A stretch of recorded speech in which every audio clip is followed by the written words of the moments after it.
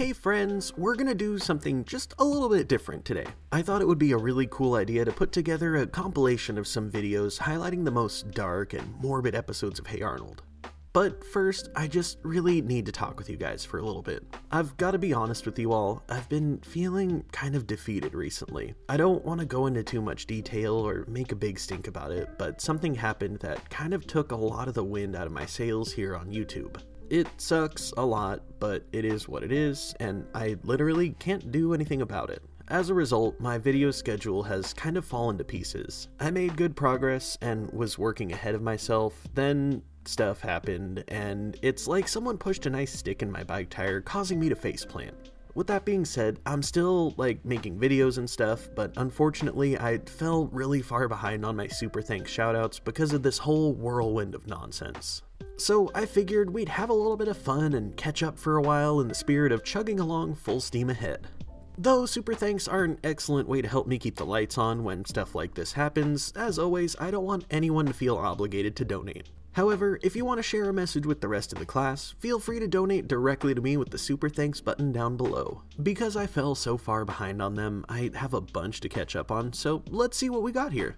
First up, we have Harpsifiz, who donated $10 and said, I listened to your Hey Arnold videos while embalming. This is for the Herald video. I really liked it a lot. Man, we're just coming right out the gate swinging here, aren't we? Sounds like you work for a funeral home, and that is awesome. In the last Super Thanks Sunday segment that I did, I remember giving a shout out to my audio only gang because I appreciate you all a ton. However, I never really thought about all of the different random things that you all could be doing while you're listening to this. With that being said though, hey audio only gang, if I could just pester you guys for a second when you have time. If you don't mind, could you pretty please leave me a comment letting me know what kind of wacky stuff you do while listening to my videos? I'm genuinely curious, and honestly, I think our friend Harpsifiz might take the cake for the most unique audio-only gang activity. Seriously though, thank you so much for your generous donation, Harpsifiz. I really appreciate you. I'm glad you like the long-form Hey Arnold videos. They really are where my true passion resides. Next up, we have CarmelCat96, who donated $5 and said, new to the channel, and I've been watching nothing but your videos for the last 2 days. Love your work. Thank you so much for your support, CarmelCat. I really appreciate you checking out my channel and for being a part of my little community here on YouTube. I can't thank you enough for being a new subscriber. Next up, we have, and I'm so sorry, I'm probably going to butcher this, Lavi Stunsange 4541, who donated $10 and said, been a fan for a while and love your content and the research that you put into your videos, especially the Dark Side of series and sharing in collective nostalgia. Thank you so much for your kind words, my friend. That just really means the world to me. The Dark Side of is a series that I genuinely hold close to my heart, and honestly I'm not sure which show is going to get the Dark Side of treatment after Hey Arnold is all wrapped up. I love making the long form videos, and I'm so excited for the future of that series. I also really appreciate you pointing out the research that I do. That means so much to me. Sure, sometimes I miss a deleted scene that I would have learned about if I dug through Wikipedia or something like that, but my approach to research is a lot different than just perusing a wiki and calling it my video. With that being said, thank you so much for recognizing that, friend. I really appreciate it. Next up, we have Sakura Chankuria 11, who donated $2 and said, hey there, Dusky Deer. It's nice to see you updating your videos on your own schedule and such. I love hearing your review and summaries of your opinions and such, both Cat Dog and Courage the Cowardly Dog being my top favorites to which we can all identify and relate to. Please keep up with your vids, they always make my day.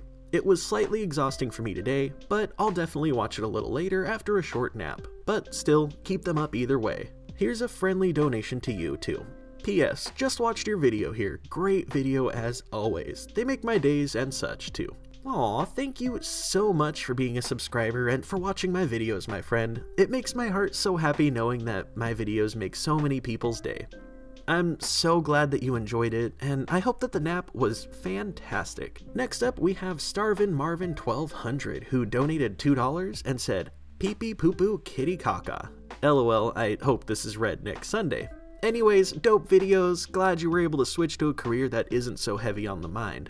Let's get this man to 500k before 2024 ends. Marvin, you donated to me. Of course I'm gonna read your message to the rest of the class. As long as it's not offensive, I don't mind. Honestly, man, I wish more people would leave funny comments like this. Thanks for your donation, dude. The career switch was a much needed act of self-preservation on my part, and honestly, I'm so glad that I did it when I did. I appreciate your support, my friend. Up next, we have Wrestling T-Shirt Guy, who donated $5 2 times and said the second you mentioned that you had kids, I had to donate. Would love to get you as a guest on my dad-centered show, the Dad World Order podcast. Honestly, that sounds like fun. I've never been on a podcast before, but I'll totally consider it. Being a dad is something that's really important to me, and I wouldn't be the person that I am today if it wasn't for my kiddos. Thank you so much for your donation, my friend, and if you want to shoot me an email, we can totally talk. It's in the description box down below. Next up, we have True Fenrir, who donated $10 and said, I've been watching you since your first Dark Side of Hey Arnold episode. Hey Arnold was one of my favorite Nick shows. Also loved Rugrats, Cat Dog, Rocco, etc. I love getting my nostalgia itch scratched. I always look forward to your videos. You deserve the recognition for all the incredibly hard work you do.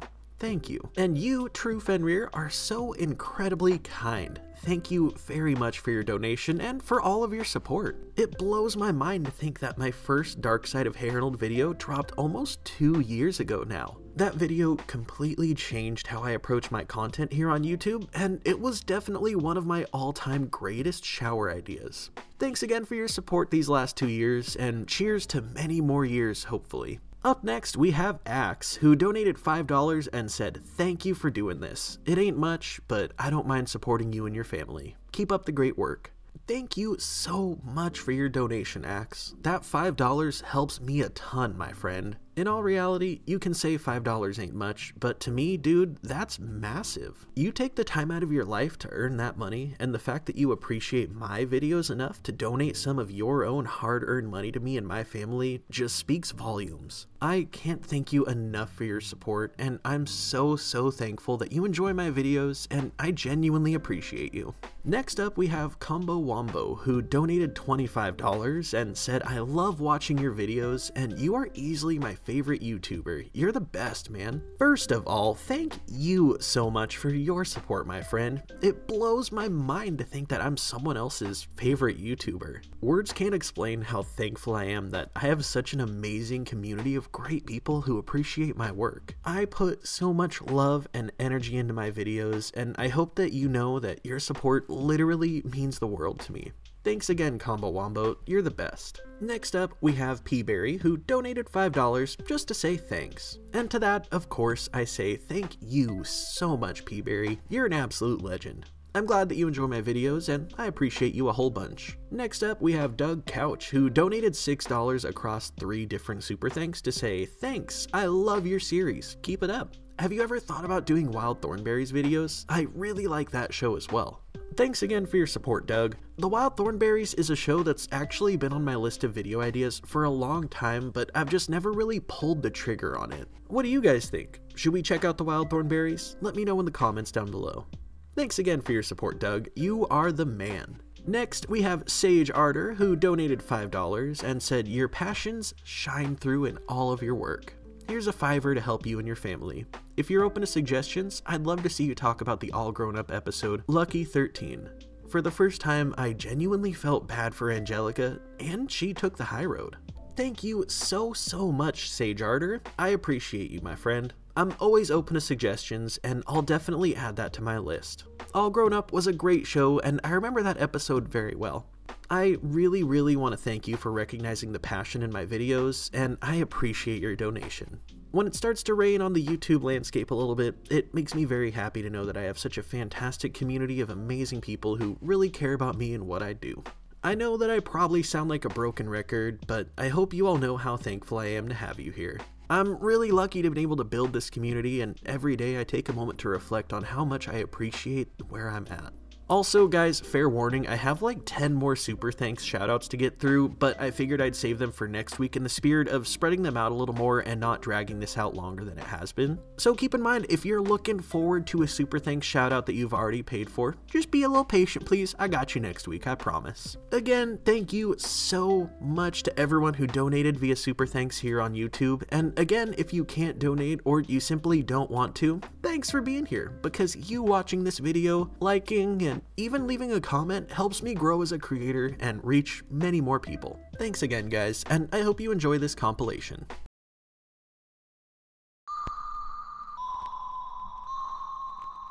In case you missed the memo, spooky season is in full force on this channel. I love Halloween and I love creepy episodes of shows, and I've been planning videos for Halloween since March of this year. If you did miss it, I'll leave a link to my last spooky season video in the description of this one, so you can check it out after you watch this one. To say that I'm totally hyped for the Halloween season would be an absolute understatement. I am 10 out of 10 pumped, dare I say ecstatic about spooky season. Why am I so hyped, you may ask? Good question. I have a plethora of memories from my childhood of seeing scary or creepy episodes of shows that would leave me shook. Bear in mind, I was the kind of kid that was afraid of everything, but that rush I would get from watching a scary show was just ridiculous. The feeling of waking up in the middle of the night after a nightmare about a show that I had watched was kind of bittersweet. At the time, I hated it because I was terrified, but the adrenaline rush of waking up with my heart pumping out of my chest was absolutely mind-blowing. It's a rush that's almost hard to explain. As someone who's almost like the exact opposite of an adrenaline junkie, it's a feeling that I truly enjoy because I get that fun adrenaline rush without having to actually put myself in any danger. There's something really tantalizing about spooky cartoons because when you're watching a children's cartoon, the last thing you expect is to get spooked, and some of these shows do a really good job of freaking you out and shaking you to your core. That's why today, on our nostalgic walk down memory lane, we are looking at a creepy episode of one of our favorite 90s Nicktoons, Hey Arnold. Before we get into it, do me a solid and drop a like on this video if you enjoy it, and give praise to the YouTube algorithm in hopes that it promotes this video. Hey Arnold was a show that is really special. It never really portrayed situations that were unlike real life. Whereas Rugrats was about talking babies, Rocko's Modern Life was about talking animals, and Ah Real Monsters was about real monsters, Hey Arnold was about normal kids dealing with normal situations. It was pretty rare for Hey Arnold to deviate from real world issues, but when they did, things would get pretty intense. This is one of those few episodes where things got really intense. The episode we're looking at today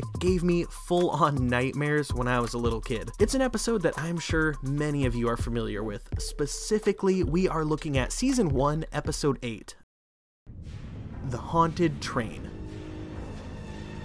The episode begins with a menacing glimpse at the haunted train emitting smoke as the shot dissolves into Grandpa Phil buying himself, Arnold, and Gerald some ice cream from the Jolly Ollie Man. Arnold and Gerald tell Grandpa about how bored they are because they've played literally every single game in the house. At that exact moment, a subway train drives by, which prompts Grandpa to tell the story about how he used to work for the railroad. Now, I put quotes around that because, as you probably know already, Grandpa Phil is known to stretch the truth in his stories quite a bit. He tells the story of how about 40 years ago, Engine 25 was heading back to the station when the conductor went mad and drove the train off the tracks. Legend has it, no one ever saw the conductor or the train ever again. To the very most southern point. You mean? That's right. Wow, he drove all the way to the South Pole? No, he drove the train straight down to the fiery underworld. Every year on the anniversary of its last ride, the train comes back to the station to pick up unsuspecting passengers who are hypnotized and drawn in by a blinding white light, only to be met with a peculiar smell. I'll tell you what it is. It's the smell of... Socks? No, fire and brimstone. Then, the passengers hear ear-splitting, shrieking, inhuman music, and finally, the train enters the zone of darkness, where they feel the heat of the flames and are met by the red, fiery demon himself. You know what tonight is, don't you? It's the 40th anniversary! I'd sure hate to be at the old train station tonight. Oh, the one on 53rd past Livingston. You know, next to the tire shop there. Arnold, Gerald, and Helga make plans to meet at the train station that night, 1 hour after the streetlights go out. When they get there, we find that the train station has been completely abandoned and boarded up. This place looks like no one has stepped foot in it for years.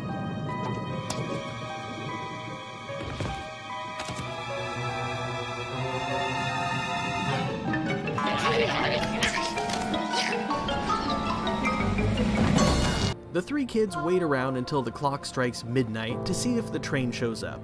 To pass the time, Arnold and Gerald have a nice little duet with Arnold on the harmonica and Gerald singing. They say he lost his mind when crazy on that day. He ran his train right off the tracks and drove it straight to... Hey! Helga gets angry from waiting for so long and having to listen to their song. As she's popping off, we hear the eerie sound of a train honking in the distance. The building starts to shake as we see none other than Engine 25 approaching the station on the 40th anniversary of the day that it flew off the tracks and departed for the fiery underworld. It comes to a screeching halt and stops in front of them.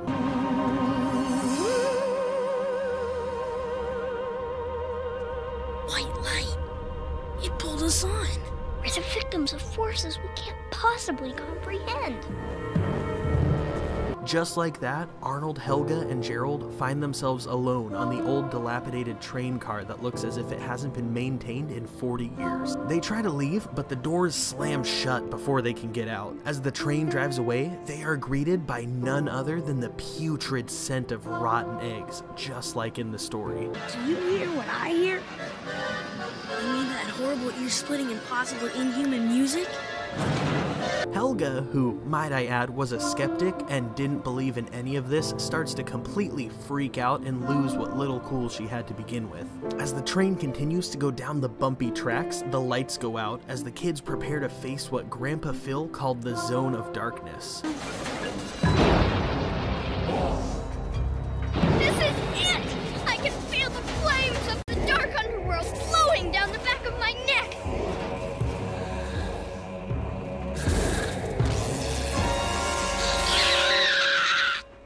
Oddly enough, Brainy shows up out of nowhere, but he doesn't stay for long as the kids open the door and straight up yeet his ass out of the moving train. As soon as they close the door, the kids are met with fire in a scene that looks identical to what Grandpa Phil described in his story. Arnold gets the bright idea to grab the fire hose out of an emergency box on the train wall. Now, can we just talk about this for a sec? I'm not even going to question the fact that there's a full-blown fire hose on a passenger train seemingly connected to the wall, which in and of its own leads me to a plethora of other questions. I'll accept the cartoon logic of that one and humor the idea. Rather, how the hell is this gonna help anything? Let's just pretend for a second that they actually did ride a train into the depths of the earth. How would spraying water help at all? I get that Arnold had to act quick and work with what he had at the moment, but spraying a fire hose into the depths of the earth kinda sounds like putting a child-sized band-aid on a Bowie knife-sized stab wound. Regardless, rant over. The doors open up and Arnold sprays the fiery demon directly with the hose, but we come to find out that it isn't a demon after all, and it's actually a blue-collar worker just doing his job. Hey! What did you do that for? At that exact moment, a guy whose chin looks suspiciously like a pair of testicles barges into the train car, saying that only steel mill workers are allowed on this train. Arnold and his friends come to the realization that they aren't in the fiery underworld on a haunted train, rather that they're at a steel mill on a train provided for relief workers. This train isn't haunted? Haunted? Oh, no, not that story again. This train is for relief workers. The ball-chinned conductor is quick to answer all of the different signs from the story. The sulfur, which led to the rotten egg smell, the old wiring, which led to the lights going out. The music! I've never heard anything so horrible. It was like torture. I thought my eardrums were going to explode. Well, I suppose some people don't appreciate the polka. Okay? Does that explain everything? I don't know if you noticed that awkward change in animation there, but just to be completely clear, that wasn't a weird jump cut from me editing or anything like that. Midway through that guy's sentence, the background that had absolutely no fire just spontaneously combusted and started burning. It's like the animators realized partway into the scene that they forgot to include fire, but it was just a little bit too late for them to turn back, so they just threw it in there once they realized, knowing that of course none of the kids watching this show would even notice. I hate to nitpick the these old beloved nostalgic cartoons, but one other thing drove me nuts with this scene. Just listen to the weird change in audio at this clip. Let's get you kids on the right train home. Jeez. That last line there sounded like a completely different voice actor. It sticks out like a sore pink thumb, and I just find it hilarious that they threw it in. It was completely unnecessary too, like he could have said that entire line without that awkward Jeez. at the end, and it wouldn't have made even the slightest difference. But they did it anyways. After the kids leave, Grandpa Phil picks them up from the train station. A fire extinguisher against the fires of the underworld, eh? Yeah, Grandpa, I thought the same exact thing, like a kid-sized band-aid on a Bowie knife stab wound. There is no haunted train. Well, now I didn't say that. But then we see the Packard drive away as Brainy is sitting on a bench watching Engine 25 pass by, only this time, things are just a bit different. Sometimes late at night, you can hear the whistle wail with a spooky screechy sound, like a wheel gone off the rail.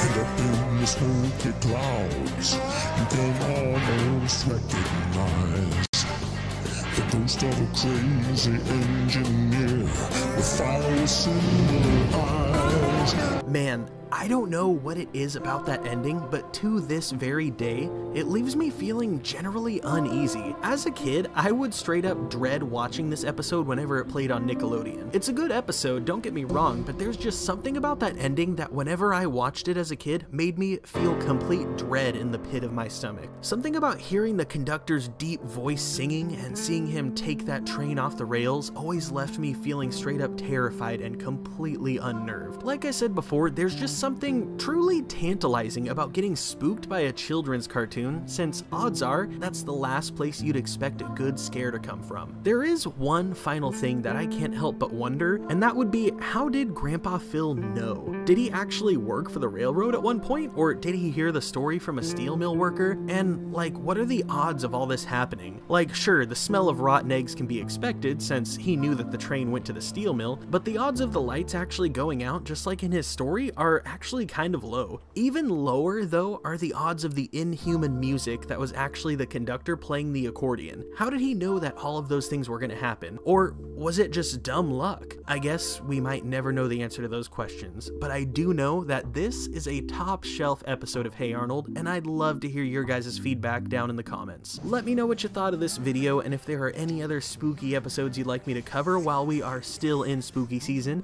No guarantees, but I'll definitely keep an eye out for your guys' recommendations. Be sure to drop a like if you enjoyed this video and give praise to the YouTube algorithm that it hopefully promotes this video to everyone else, and as always, thank you guys very much for watching, and I'll see you in the next one. Peace.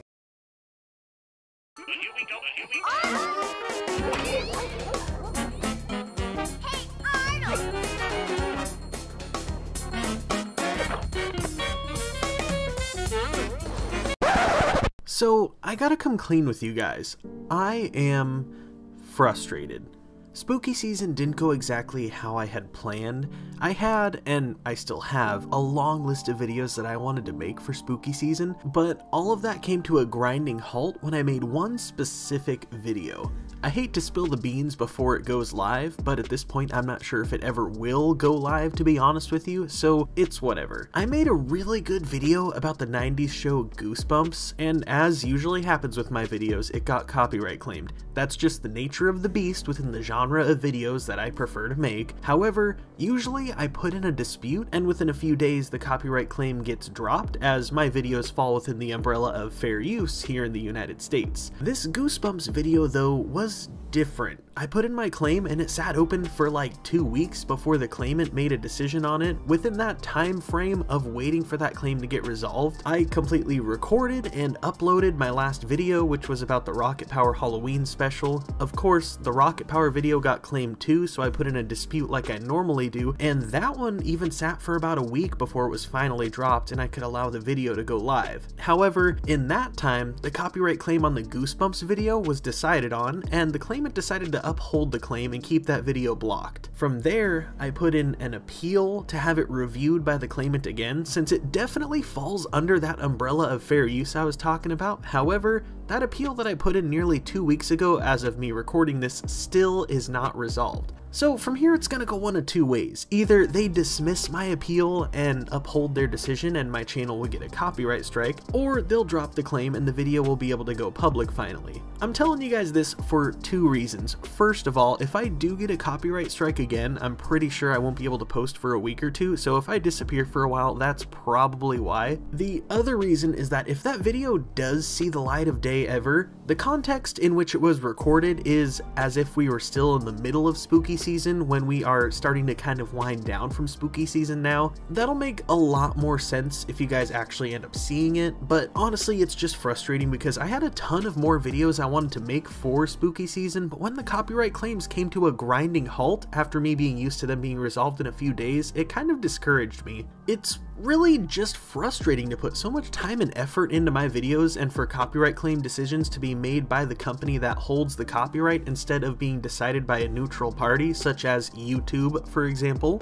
But it is what it is. I don't want to sit here and ramble about fair use and how frustrated I am with the whole process. Instead, we're just going to get right back into the swing of things and just keep on going. I also wanted to say thank you so much to all of my subscribers. As of the time of me recording this, we're about to hit 27,000 subs, and I cannot thank you guys enough for supporting me. I sincerely appreciate all of you being a part of my YouTube journey. Now, there are a few crucial spooky season videos that I really wanted to make, so we're going to continue on that path for just a little while longer. That's why today, on our nostalgic walk down memory lane, we are looking at an episode that I saw a ton of you guys requesting in the comments of one of my other spooky season videos. An episode of Hey Arnold that many of you, the fans, have dubbed as the real scariest episode of all time.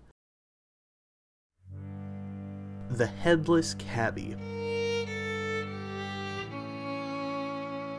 On the night of a full moon, Arnold, Gerald, Sid, Stinky, and Harold are having a sleepover at Arnold's place. The 5 of them are taking turns telling scary stories. He cut off the monkey's head and sewed it on the cat's body and invented Monkey Cat. Of course, the thought of a monkey having its head sewn onto a cat is none too scary to the group, much to Stinky's disappointment. It's a banana-eating, milk-drinking horror monster. Monkey Cat. That's not scary, that's stupid. Next is Arnold's turn to tell a scary story. He tells of 100 years ago in the city park on a foggy night, a cabbie was driving his cab when he got hailed by a very strange and peculiar woman. I've been quite upset, and I wanted to clear my head. You see, I lost my Scotty dog a few weeks ago, and I'm still hoping to find him. Might we ride about the park? Yes, Mum. Due to the extreme cold, the lady offers the cabbie her scarf, which he gladly accepts. As they continue riding, the woman hears what she believes to be the sound of her dog barking in the distance. She urges him to go faster as they eventually catch up to her dog and end up speeding up to chase it. They follow the dog into a tunnel. Watch out! It was a man with a huge golden hook for an arm. And they barely missed him. He swerved out of the end of the tunnel and off the main road and down a steep hill. They keep riding, chasing the dog down the hill, going faster and faster, and the lady looking more and more evil as time passes. When suddenly, the scarf that the cabbie is wearing gets caught on a low-hanging branch. The horse kept pulling the carriage, only now the reins were held by the Headless Cabbie! Okay, so as creepy as this is, I need to point out a few things that just make absolutely no sense. Watch this clip again. You can clearly see the shadow of the scarf as it's ripped in half. However, when we see the headless cabbie drive away, the scarf is still completely intact hanging from the tree branch. Furthermore, to the obvious, a scarf would be incapable of completely decapitating someone. Also, if it did decapitate him, his body wouldn't just continue to operate as the headless cabbie. But hey, who am I to destroy an urban legend in a children's cartoon with facts and logic? To this very day, when the fog comes down on quiet autumn nights, you can still hear the barking of the demon Scotty dog. The story leaves Arnold's friends shook, especially Harold. Stinky decides that they should go out into the night to get some ice cream, to which Harold adamantly protests. Meanwhile, Harold's chin line is just miraculously going through his hand. Gotta love that old school 90s animation. As the friends walk out into the night to get some ice cream, I can't help but notice that Stinky is shamelessly rocking his nightgown and sleep hat in public while his friends are dressed in normal attire. Of course, the boys decide to cut through the city park to get there. Well, can't we take some other way? It's the fastest way. Don't be a baby. Okay, I'll go. But only because I'm really, really hungry. As they walk through the foggy park, Harold begins to freak out as they're approached by a little Scotty dog, just like in the story. Ain't nothing to be scared of. No, it's a demon Scotty dog. Don't touch it. It'll put a spell on us. We'll all wind up with our heads cut off. You just gotta love how Stinky is really committing to the fit by rocking his bear claw slippers. Respect the drip. As they keep going through the park, they get freaked out by what sounds like a horse trotting down the cobblestone path, but it turns out it's just Eugene practicing for his clog dancing class in the foggy park in the middle of the night. Gives me the same vibes as Brainy being in the haunted train in my last Hey Arnold video. Makes very little sense, but okay, we'll accept it. Oh, I hate this! First the dog, then Eugene. This whole sleepover is scaring me to death. Let's get out of this park and get some ice cream now, please! The group treks on and approaches the same tunnel from the story. Harold is absolutely petrified, but with some encouragement from Arnold, he presses on. It's the man with the golden hook for an arm! Just wanted to sell him a quality watch. As the group runs away, Arnold stops and tries to convince everyone that it's all just a coincidence, but just then, Stinky notices a red scarf identical to the one from the story hanging from a tree branch up above the path. Arnold tries to rationalize it as everyone just keeps freaking the hell out. It's just an old scarf. There's nothing weird going on here. Eugene, will you please stop clogging? I'm not doing anything. What is it, boy?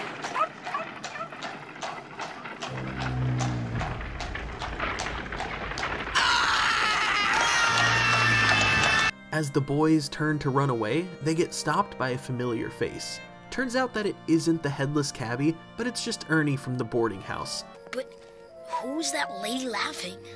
That's one old lady! That was me! Mr. Wynn? Yes!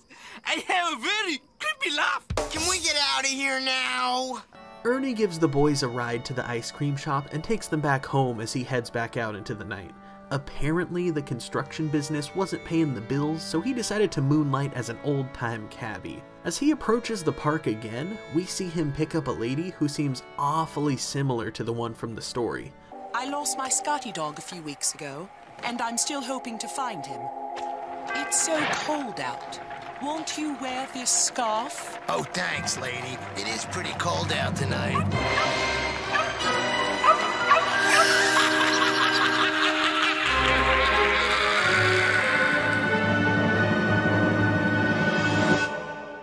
So, as someone pointed out in the comments of my last Hey Arnold video, the ending of this episode is straight up dark and chilling.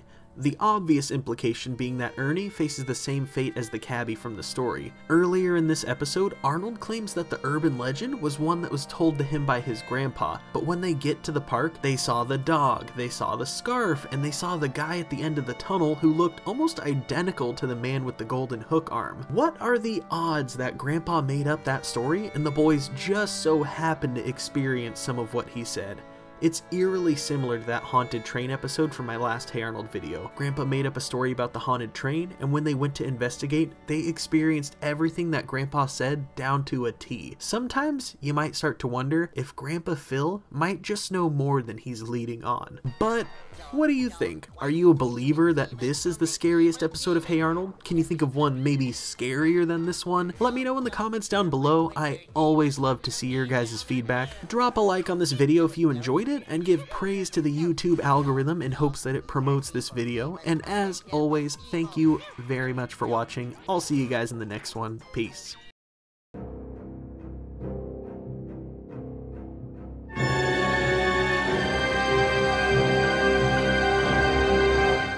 Happy October, everyone! Spooky season has officially begun, and I'm happy to be coming at you with a video that has been pretty much an entire year in the making. Last year, if I recall correctly, I made 2 spooky season videos about Hey Arnold. One was about the haunted train, and the other one was about the headless cabbie.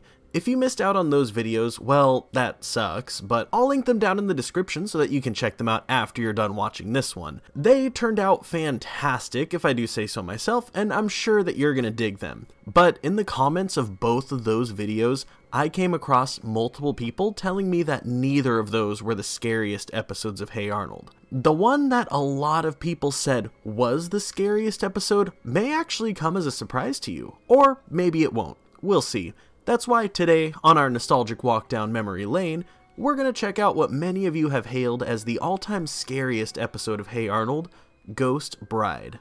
This episode is one that I look back on with mixed emotions. I remember it being a great episode, but I'd be lying if I said it didn't shake me to my core as a kid. Let's see if it holds up now like it did back then.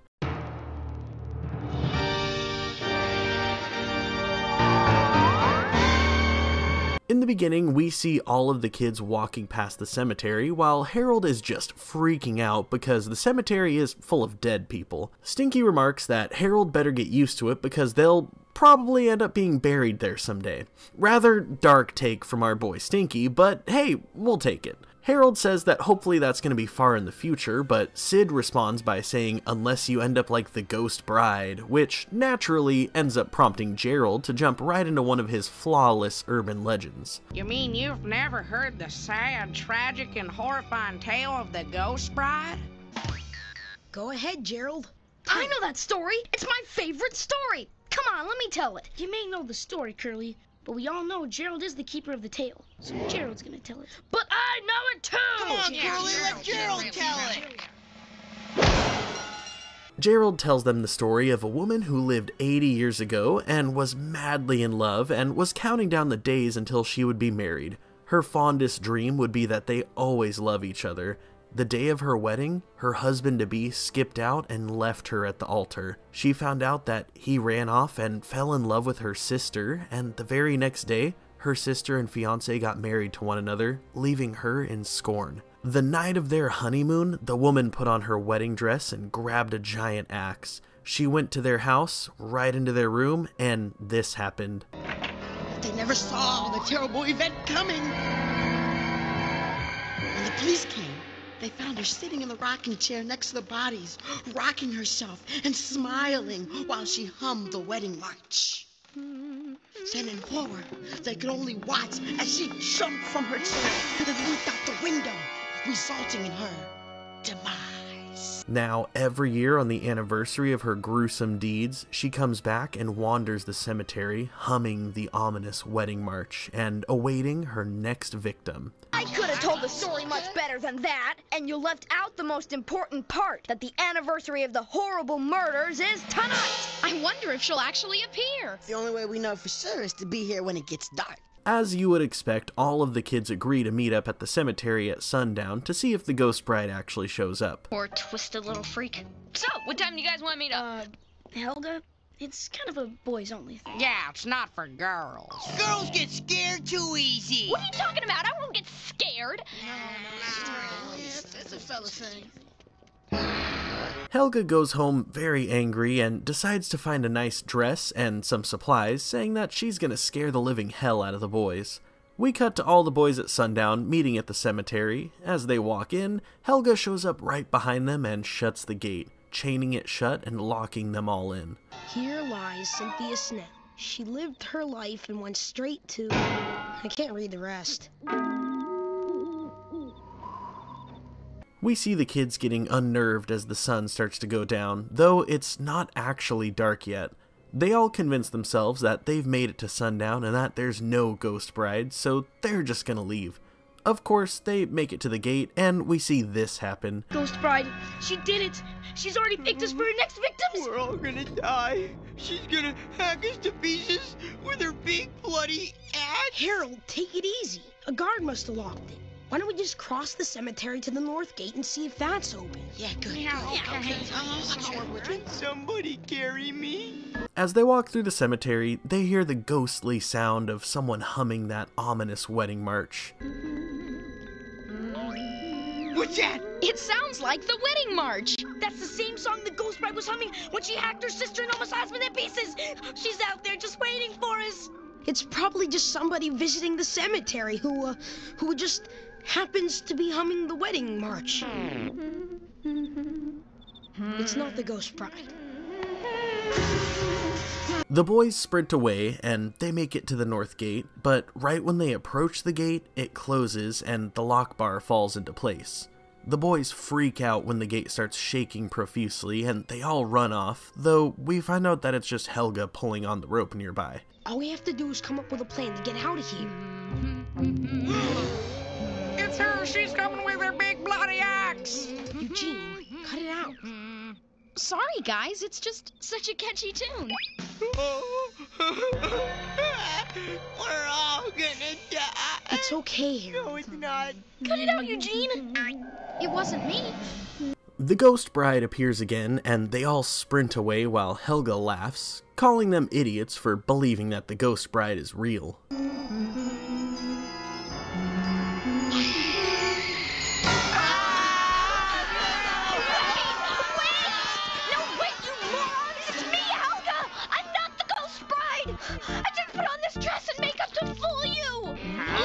What a dirty trick. I ought to pound you, Helga. I was just getting back at you for not letting me come along because I was a girl. But that's not important right now because I just saw the real Ghost Bride and she's right behind me. Helga tries to tell them that she saw the real Ghost Bride, but none of them believe her until they see it with their own eyes.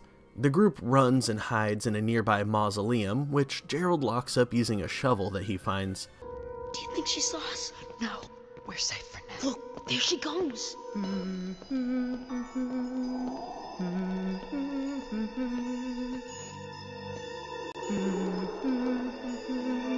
She's not leaving. I think she knows we're in here. Maybe not. We just gotta wait until she goes away, and then we can get out. They all wait it out and watch out the window as the Ghost Bride keeps repeatedly walking around the perimeter of the mausoleum.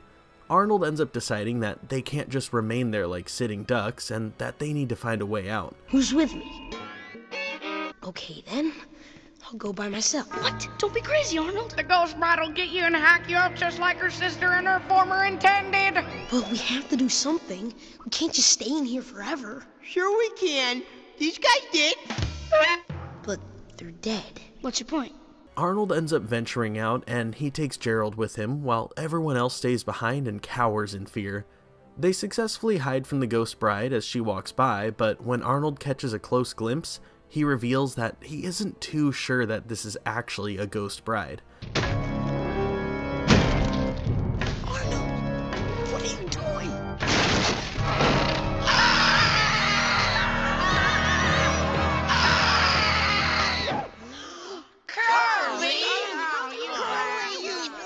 I can't believe you'd pull such a dirty trick. I can't believe how nice you look in that dress. Curly reveals that he's angry because Gerald got to tell the story and that he thinks it's not fair, to which all of the kids decide that they're gonna lock him inside of the mausoleum for the night. Arnold explains that he noticed Curly wearing red socks earlier, and when the Ghost Bride walked by, he noticed those same exact red socks, and he had a feeling that this was just the kind of prank that Curly would try to pull. Think we should, go back and let him out? Don't worry.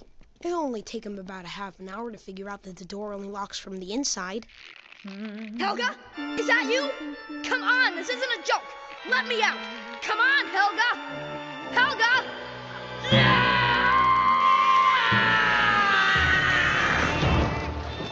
One thing I love about these scary episodes of Hey Arnold is that they always leave you questioning your perception of things by the end of the episode. In the haunted train, at the end, we see the same steam engine hauling ass down the tracks while the ghostly conductor is on the front, though it's already been revealed that that was all a made-up story. In the Headless Cabbie, it was revealed that what the kids thought was the Headless Cabbie was actually Mr. Wynn and Ernie, but at the end, we see the same woman from that story entering the cabbie, ominously foreshadowing Ernie's death. Then, in this episode, we find out that the Ghost Bride isn't real and that it was just Helga and Curly pulling two separate pranks, However, at the very end, while Curly is alone, we hear the haunting sound of the ghost bride humming the wedding march, implying that there is a chance that the ghost bride does truly exist and that Curly might be her next victim. This episode, all things considered, was actually fantastic. It had the spooky horror element, a nice mystery with a plot twist, and it kept us as viewers very engaged throughout the whole thing. Helga playing a mean-spirited trick like that feels all too justified. The boys tried to exclude her for the simple fact that she's a girl, and as I touched on in my Dark Side of Hey Arnold video about Helga, that's a common issue that she faces. The boys exclude her sometimes because she is a girl, yet the girls exclude her sometimes because they don't think that she's girly enough. Honestly, if I was Helga, I probably would have pulled the same mean trick on them too. However, Curly on the other hand can just kind of fuck off. He was butthurt because Gerald always gets to tell the stories, which, okay, in his defense, that is kind of unfair if you're really wanting to tell an urban legend, but like, Gerald is literally the group-appointed keeper of the tales. He's always the one telling the urban legends, and that's his thing, and he's really good at it too. Curly was just being salty and decided to play a prank because he didn't get what he wanted. Curly didn't even do a good job of it either. At least Helga put some effort into it. She put on the makeup, she locked them in, she rigged the doors to shake, and she had a fun time chasing them around and terrorizing them. Curly, on the other hand, was just kind of lazy about it. He just kind of put on the dress and walked around with a croquet mallet or what the hell ever. It was overall just a low-effort prank on his part, and it certainly could have been executed better. But what do you think? Do you think Curly was justified? More importantly, do you think that this is the scariest episode of Hey Arnold? Let me know in the comments down below. I always love reading your guys' feedback. If you enjoyed this video, do me a solid and drop a like and give praise to the YouTube algorithm in hopes that it pushes this video to everyone else. And as always, thank you so much for watching, and I'll see you in the next one. Peace.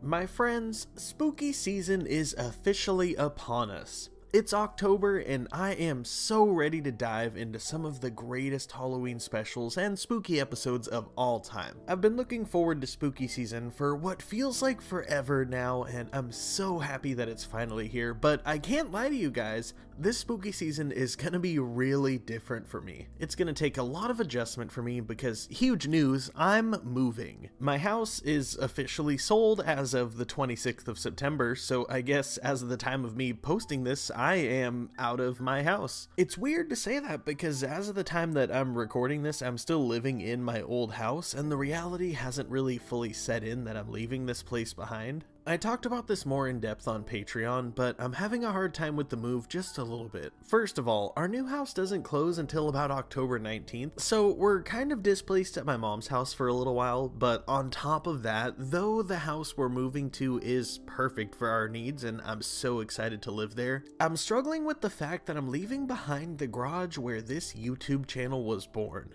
I mean, it's not the end of the world, but hey, I'm a sentimental guy, and it's weird to think that right now I'm recording some of the last videos that I will make in this house. October of 2020 is when all of this started, and this month I celebrate 3 years of uploading videos on YouTube. It's been a wild ride, and I'm thankful to be taking this journey with you guys, so I figured it's time we celebrate. There's just so much to be thankful for. I'm celebrating 3 years on YouTube, I'm going to be moving to a new state and leaving my day job so that I can work on YouTube full time. I'm going to be making a ton more long form content, multiple channels, merch, and maybe some live streams eventually at some point. I'm not sure about that though. This is the beginning of hopefully some big change for my channel. I'm reaching for the stars and I'm excited to see where we go from here. In honor of the occasion, I figured that there would be no better way to celebrate than to make a Dark Side of Hey Arnold interlude. A little taste, if you will, of things to come. The Dark Side of Hey Arnold is gonna be a wild ride in the back half, and I can't wait for you guys to see where we go from here in the main series, but for now, we're gonna touch briefly on what could possibly one of the darkest episodes of Hey Arnold to ever air on Nickelodeon. That's why today, on our nostalgic walk down memory lane, we're checking out the episode of Hey Arnold called Four-Eyed Jack.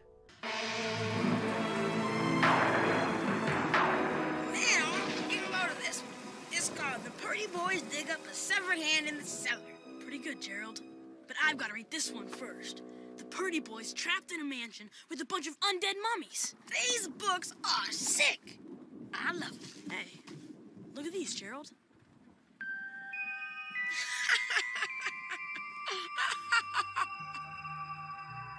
Look at you, Arnold. As the boys are laughing, Arnold's grandpa comes in with a plate of cookies and some milk for them before the power goes out again. Whose glasses are these? Phony Maroney! Those look like the glasses of Four-Eyed Jack. Four-Eyed Jack?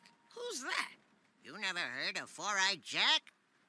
Well, give me one of them cookies and I'll tell you the story. Oh, this has got sparkles on it.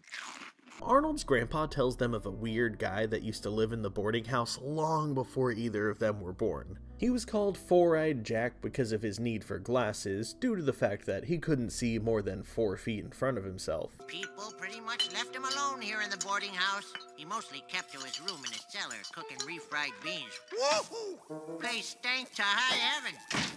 Jack had a notion to invent a new method of cooking them. He was always experimenting on bigger and bigger batches of beans. Finally, he went too far. His pressure cooker exploded, and not a trace of Four-Eyed Jack was ever found there again. Since then on every dark and stormy night, the ghost of Four-Eyed Jack wanders around the boarding house as blind as a bat, looking for his lost glasses and moaning and muttering and crashing into things, spreading his awful stench and scaring the bajiminy out of people. You're telling me that this place is haunted? Well, no, that would be irresponsible. What I'm trying to say is, yes, it is haunted by the vengeful, unholy, crypt-reeking ghost of Four-Eyed Jack! Here you go, short man. You'll be hearing from him tonight, I'll wager. By moving these glasses, you've disturbed his spirit. I'll be hearing from him? Arnold suggests that maybe he was meant to find the glasses and give them back to Four-Eyed Jack so that he can finally move on and stop haunting the boarding house. Meanwhile, Gerald thinks that they should just put them back. Just then, Grandpa heads for the door as he's about to have an accident. I'll be in the commode. Your grandma made raspberry cobbler tonight. Oh, boy. I'd be careful with those glasses, short man.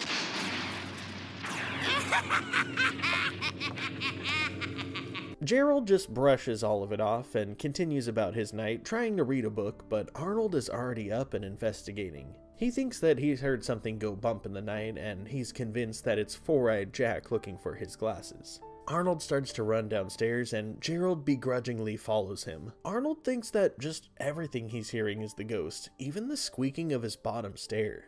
You hear it, Gerald? It's louder than ever. He's real close.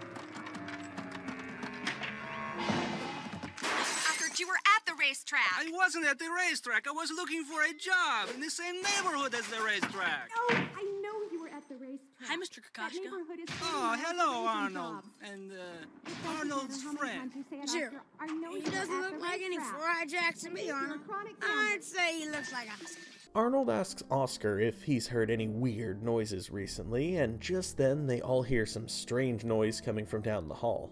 Oscar joins them as they go knocking on Ernie's door, wondering what the noise is that's coming from his room. Ernie just kind of looks at them weird for questioning him as Gerald starts telling Arnold to stop being crazy because there's no such thing as ghosts. Did you say ghost? Hey, not so fast, kid. Listen, Arnold. You don't want to disturb the spirits on a night like this. You don't want to mess with the unknown. I messed with the unknown one time. What happened? Nothing. But it could have been horrible.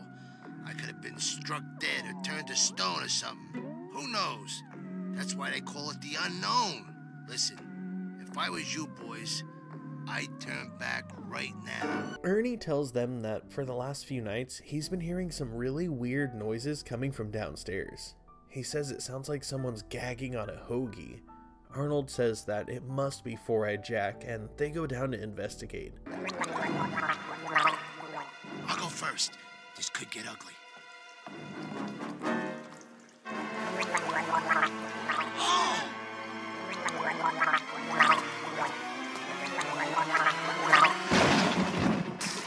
Hello.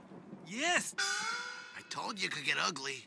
Mr. Wynn? Mr. Wynn tells them that he was just gargling, and Gerald continues on telling Arnold that he needs to calm down.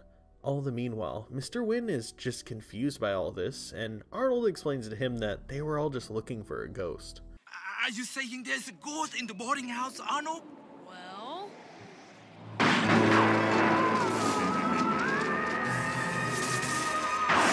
When there is a ghost in the house, you need to give him an offering to make him go away. This chicken look good. Hey, that's my lunch. Give him the halibut. It's going bad anyway. As lightning strikes above the house, we hear an ominous moaning from a weird secret tunnel behind the hall closet. The group heads down the tunnel and deep down into what looks like a stone dungeon with weird electronics all over the place, seemingly covered with bean splatter everywhere. They finally come upon the door where the moaning is coming from, but as Arnold reaches for the knob, Gerald suggests that they don't open it. Why not? Look, man, if you open that door and we find out what's behind it, then one of us will be right. So one of us will be wrong. And what if it's me?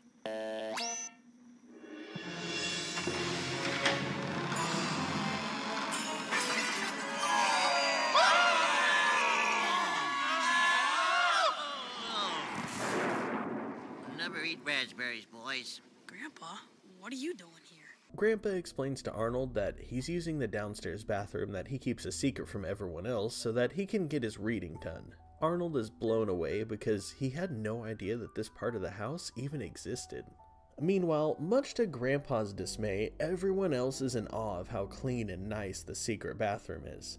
They all start inspecting the bathroom as Gerald finally convinces Arnold once and for all that there is no ghost. Arnold finally seems to accept that fact as he switches off the light, and we cut right to later on that night.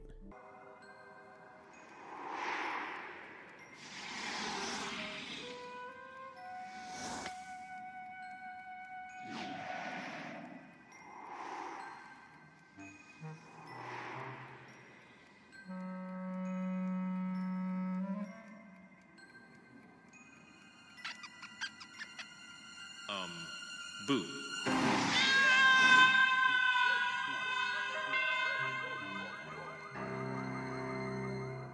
The first thing that comes to mind fresh as this episode comes to an end is how in the world did nobody know that this bathroom existed?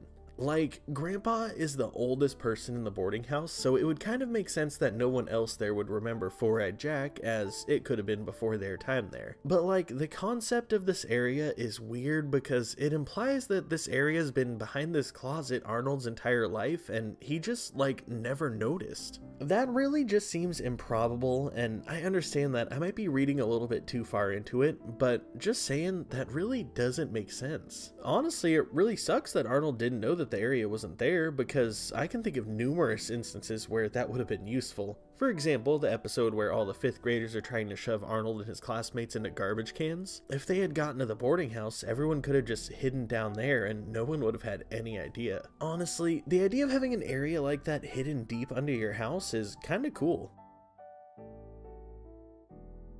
Honestly, the idea of having an area like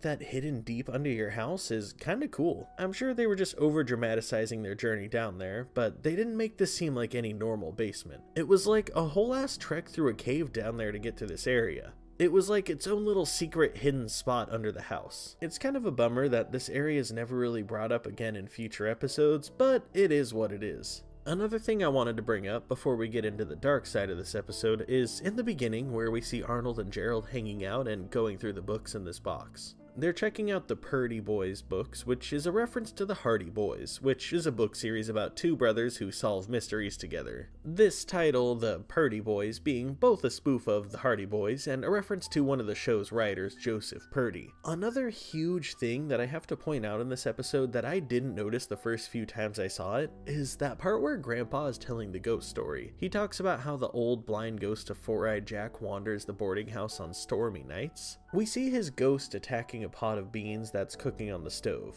What I didn't realize though is that the woman who's being terrorized while cooking beans is a young Grandma Gertie. I do gotta say, this kind of frustrates me just a little bit. We don't see her appear at all throughout this episode other than this scene, and I think it would have been awesome to hear her side of this story and if she has any other stories of run-ins with the ghost. Honestly, more than anything, I just feel like that's a huge missed opportunity, but hey, that's just me. I love Arnold's grandma. She's so entertaining to me, and in my opinion, the more screen time she gets, the better. Moving on from there though, there's a lot of dark and ominous implications seen throughout this episode that we definitely have to talk about. First of all, we're gonna start with the most lighthearted of the bunch. That scene where Grandpa ominously tells Arnold to be careful with those glasses. He stands in the doorway and just stares intently at the boys as he requests Arnold heed his warning. Meanwhile, lightning is flashing and just amplifying every shadow that's hitting Grandpa's face.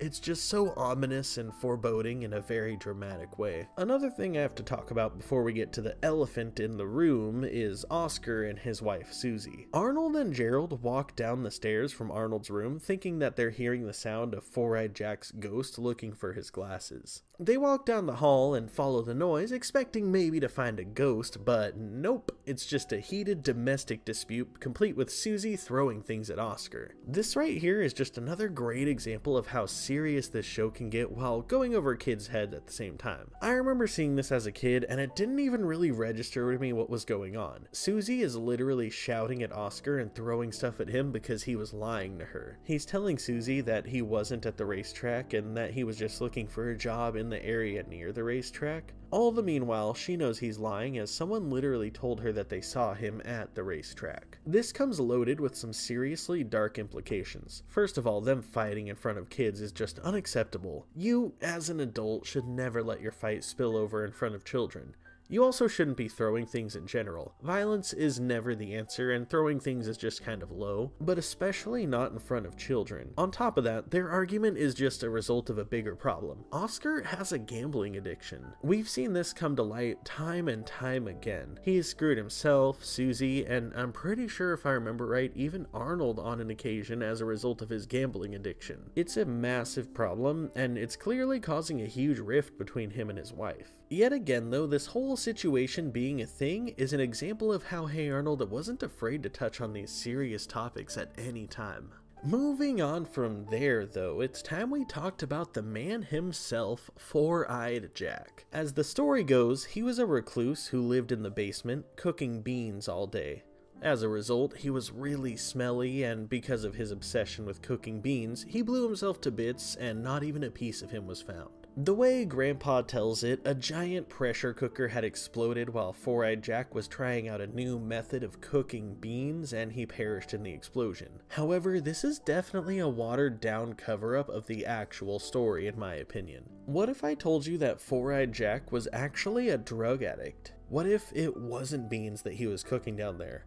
What if he was actually cooking meth or some other kind of awful drug? That would definitely explain quite a few things in my opinion.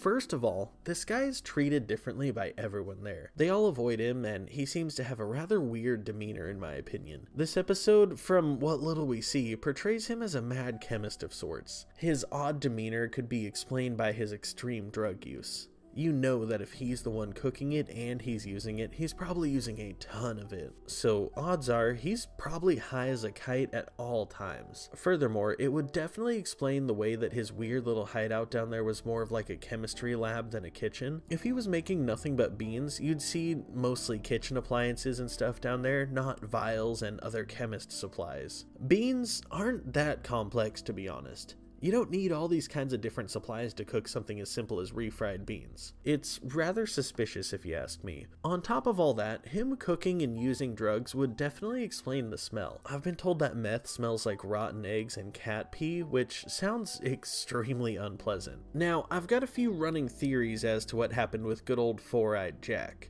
first, I'm thinking that maybe what Grandpa said was true, except instead of a trying a new method of heating up beans explosion, it was more of a trying a new method of cooking meth explosion. If not that, I'm thinking maybe he was just an old smelly tweaker that got evicted and they just never really cleaned out his area, except for the bathroom, so Grandpa could use it. I do gotta say, I can't help but notice that the bathroom that Grandpa Phil is using just so happens to be in the same exact spot that the pressure cooker was in the story. So maybe, just maybe, the pressure cooker was never really there.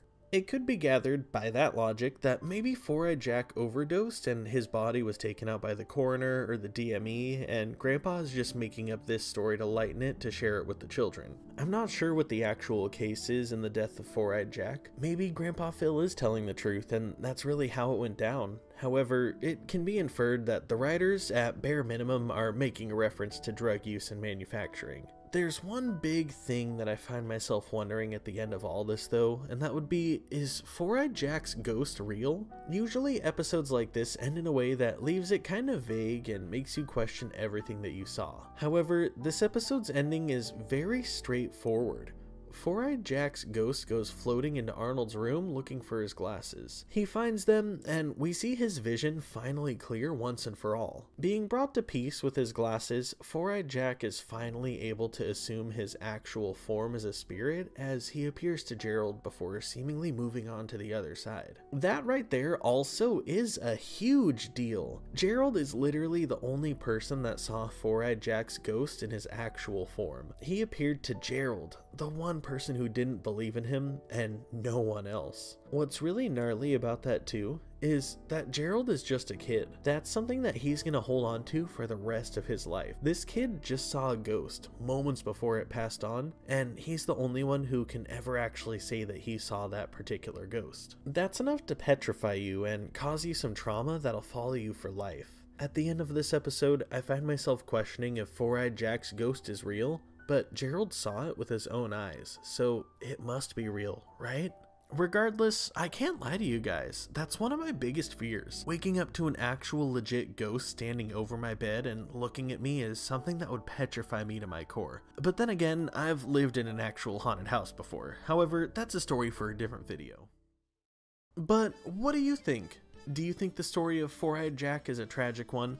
Also, are you excited for more long-form content and Dark Side of Hey Arnold? Let me know in the comments down below. I always love seeing your guys' feedback, and of course, wait, do you hear that? Ouch. Huh? Oh yeah, patrons. Yes, patrons, especially in the 90s kids tier. You guys rock. Thank you so much for supporting me directly and making a huge change in my life. I'm gonna be moving into a new house very soon, and I'm not gonna sugarcoat it, you guys. You patrons have helped me a ton with this process on multiple occasions, so again, thank you so much. If you enjoyed this video, do me a huge solid and leave me a comment letting me know what you think and give praise to the YouTube algorithm in hopes that it shares this video with everyone else. And as always, thank you so much for watching, and I'll see you guys in the next one. Peace.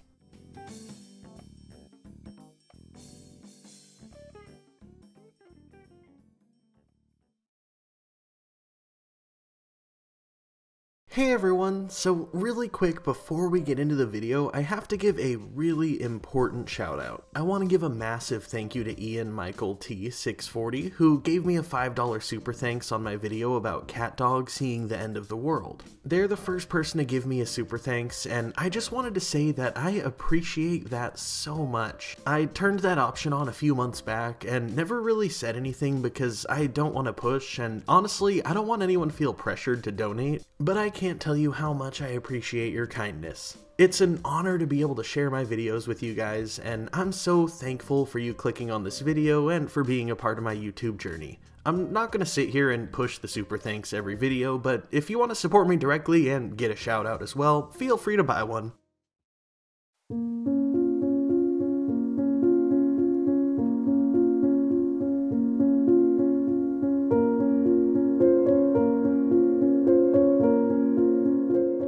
When I first started my Dark Side of Hey Arnold series, I knew that it was going to be a long journey. I knew that I wanted to pick through these characters with a fine-tooth comb. There was one piece of the puzzle that I had a really hard time figuring out when planning this series though, and that would be the Christmas episode.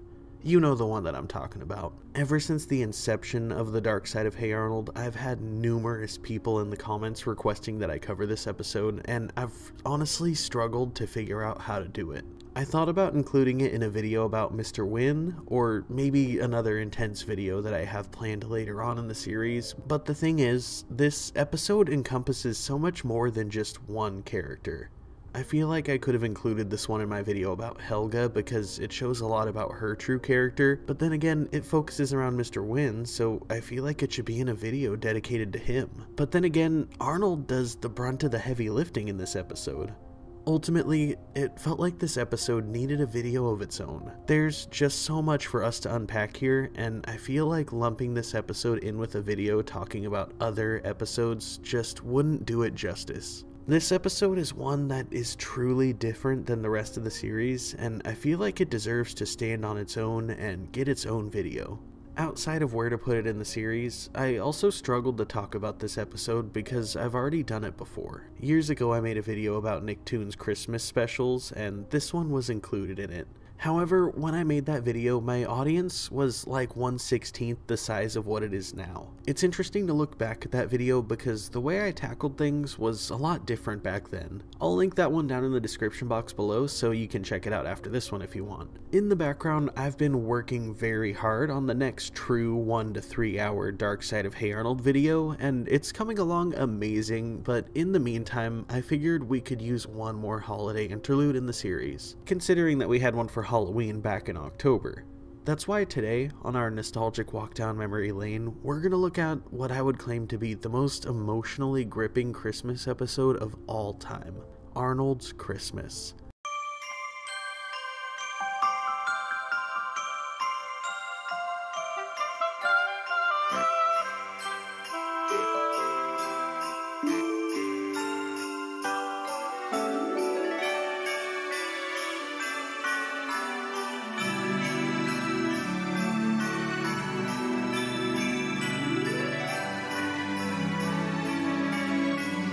On a beautiful winter day with snow scattered about, we see the kids of PS 118 run out of school as the bell rings to dismiss them for winter break. We see Phoebe and Helga walking down the street while Phoebe shares how thankful she is for all the beautiful Christmas decorations around town. She asks Helga what her favorite part of Christmas is. The presents! I'm gonna make a haul this year. But Helga, Christmas is about giving and sharing, family and friends, holiday spirit. Oh, come off your high horse, sister. Christmas is about presents. It's about getting as much stuff as you can possibly get. It's about money and flash. It's about shopping like a barbarian. It's about getting yours before the other guy gets his. It's about dropping hints, making lists. Christmas is about snow boots. Helga runs right up to the display for this year's hottest fashion statement, the Nancy Spumoni signature snow boots. Hand riveted and made with imported leather, Helga says that she just has to have them. Just then, Rhonda walks up to point out that same goes for literally every other girl in town. She says that the stores are practically sold out. I'll get my boots, Rhonda Lloyd. I've been dropping hints to my parents for weeks, and they better not blow it, or I'll show them some holiday spirit. It's a rather small thing, but fun fact, this scene right here is actually how Rhonda ended up getting her last name. At this point, she hadn't gotten one yet, but Helga calling her Rhonda Lloyd as an insult is what cemented her last name being Lloyd. We cut right on over to Arnold and Gerald walking out of a shop. Arnold asks Gerald what he got for his family for Christmas, and he says that he got his dad a tie, he got his brother a tie, and he even got his little sister a tie. You can't give Kimberly a tie for Christmas. She's a little 4-year-old girl. What's she gonna wear a tie for? Formal occasion. You can't just give everybody a tie for Christmas. Why not? Because Christmas is special. It's about showing the people you're close to that you really care about. When you give somebody a present, it should be unique. Well, maybe you're right. Maybe I'll give my grandpa the tie I got for Kimberly, and I get her a toy or something. Now you're getting the Christmas spirit. Gerald says bye to Arnold, and Arnold asks him where he's going, to which he says that he's got to return Arnold's present, assuming that he got Arnold a tie too. As the two part ways, Helga catches sight of Arnold as she starts talking about how he's such a holiday sap and she hates him. How I revile his very existence. And yet, I love him. His awkward gait, his half-lidded gaze, his brave, if misguided, concern for those less fortunate. I must find the perfect gift for my beloved. Something big and flashy. Something that'll impress him and make him pine for me the way I pine for him. Back over at the boarding house, we see Mr. Wynn walking in, with a rather somber look on his face. He walks right into the living room as Arnold's grandma wishes everybody a happy Thanksgiving. They all gather around as they prepare to draw names for Secret Santa. Go ahead, everybody. Pick a random name from the ball. Don't tell anyone, but I got Oscar. I got Oscar, too. So did I. What a coincidence. Kakashka, you bum! You wrote your name on all the slips. Okay, it was a joke. Arnold's grandpa scolds Oscar for being a Yuletide prankster, and we see him take over for Secret Santa, having everybody redraw. Mr. Wynn.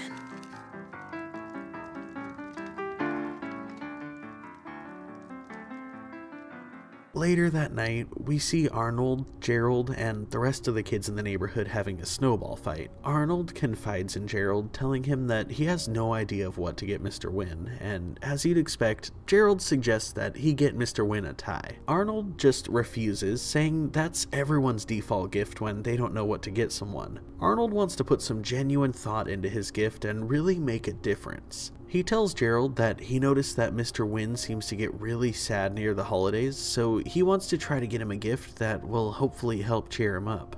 Well, if you really want to find out what the guy wants, why don't you just go talk to him? Yeah, I'll just go talk to him, gather some clues, figure out what he wants. What a great plan, Gerald!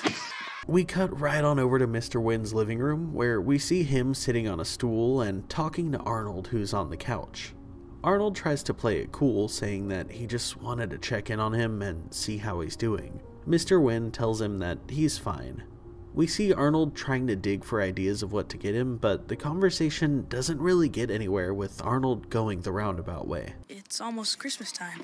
Yes, this time of year always make me remember. Remember what? It was a long time ago, Arnold. A very complicated story. I'd like to hear it. Please tell me. Many years ago, I lived in another country, far away. I was a young man with a family, a beautiful baby girl. I called her Mai. Mr. Wynn continues to reflect on that time, saying that he was the luckiest man in the world to have such a happy, healthy daughter. He tells Arnold about how late at night he used to dream of their future and seeing her grow up and go to school someday. But there was a trouble in my country. There was a war in the north, and every day the fighting was coming closer and closer. I knew this would not be a good place for my child to grow up. I could not keep her safe. Maybe not even have enough food for her to eat.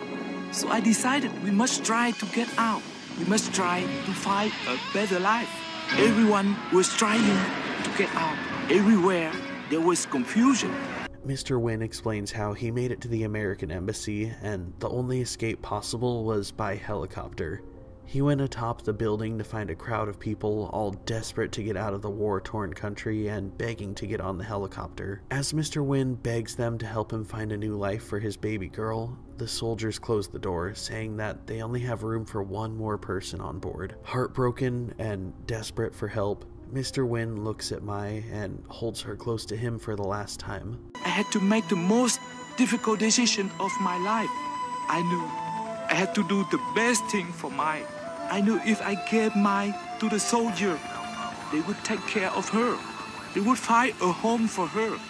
And then, as soon as I could, I would get out of the country and find her again. As the helicopter left, the soldier called out the name of a city. This city. Arnold empathizes with Mr. Wynn, assuring him that he did the right thing, considering that he literally had no other choice. Mr. Wynn explains that it took him 20 years before he could finally get out of the country, and he came to this city looking for her because that's where he was told they would take her. He's been looking for her ever since, and it's been such a hard battle for him. Sometimes it is so difficult. I almost give up hope. But I never stop thinking about her. I will never stop trying. I would give anything to see her again, to know that she is happy. We cut to the next day where Arnold is walking with Gerald, who's calling him absolutely crazy for thinking that he could possibly find Mr. Wynn's daughter. Arnold tells him that this is really important to him and that he really wants to make sure that Mr. Wynn has a good Christmas. Gerald stresses to him that it's the day before Christmas and that there are tons of people in this city. He says there's absolutely no way that they're going to be able to track down one person in that little time. We then cut right over to Helga, who's digging through a bin at a toy store looking for a good gift to give Arnold. She's struggling because she wants to get him something that's flashy and really big. A deluxe 240-piece train set, complete with autumn foliage, collapsible bridge, and one-legged Bob, the affable railroad tramp. No, too juvenile. Arnold's too mature for that. Think, Helga, think! What would Arnold want for Christmas? Here it is. Here, what is? I've been on the phone all morning, calling every government agency in town, and everything led me to this place. Federal Office of Information? Somewhere in this building is the information we need to find Mr. Wynn's daughter. Arnold and Gerald walk through the halls of this building, and they quickly learn that all of the employees are enjoying their annual Christmas party, and no one's really working. Arnold continues on, determined to find someone who's still working at this hour on Christmas Eve. They come across one lone office door that still has the light on. They approach the door labeled Mr. Bailey, Department Supervisor. Excuse me, Mr. Bailey? What are you two kids doing here? Nobody's allowed in here. Can't you see I'm busy? We're looking for a missing person named Mai Wynn. We think she lives somewhere in the city. So what do you want me to do about it? We thought you could find her for us. Please? She was separated from her father by a war. He's a really good guy. He's a friend of mine. I want to bring them together for Christmas. And what a perfect Christmas present, don't you think, Mr. Bailey? He tells the boys that their story has touched him deeply, but finding Mai would be a massive job and would probably take days. He tells them that there's no way it's going to happen on Christmas Eve and that they should just go enjoy the party that's happening down the hall. The boys start to walk out of Mr. Bailey's office as his phone rings. Arnold and Gerald overhear him having a conversation with his wife about how it's Christmas Eve and he still hasn't done any of their Christmas shopping because he's so swamped with work. Mr. Bailey promises his wife that he's gonna get the shopping done somehow. What if Gerald and me did your Christmas shopping for you? Huh? What, I'm gonna trust you kids with my Christmas shopping? Yeah. Yeah. Right, I'm gonna give $300 to a couple of 9-year-old kids. How else you gonna get it done on time? Mister, I'd do anything to get Mr. Wynn and his daughter together. I'll do your shopping. You can trust me. I'll come back, no matter what. Okay, you got yourself a deal.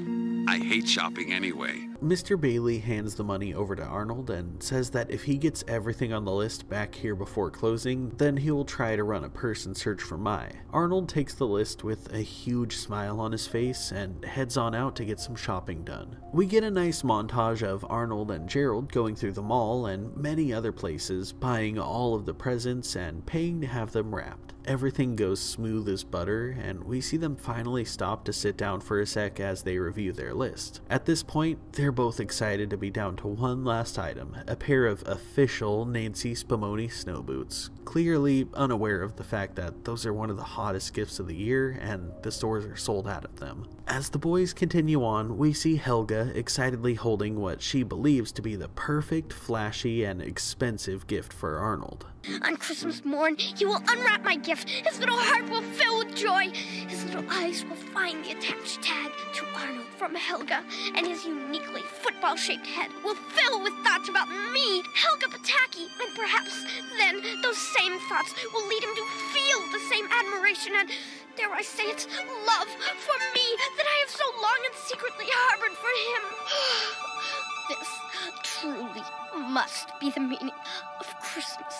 Just then, Helga turns around and she sees Arnold and Gerald walking straight towards her. They say hi to her and they ask her what she's getting. She shows them the game that she's buying and she asks if they think someone would be really impressed if they got that gift. To which Gerald explains, Well, I don't know, Helga. Basically, it's kind of an expensive, flashy gift that isn't really personal and doesn't necessarily express any real feeling or understanding of the person you might be giving it to. No offense, Helga. Gerald, we better get going. Merry Christmas, Helga.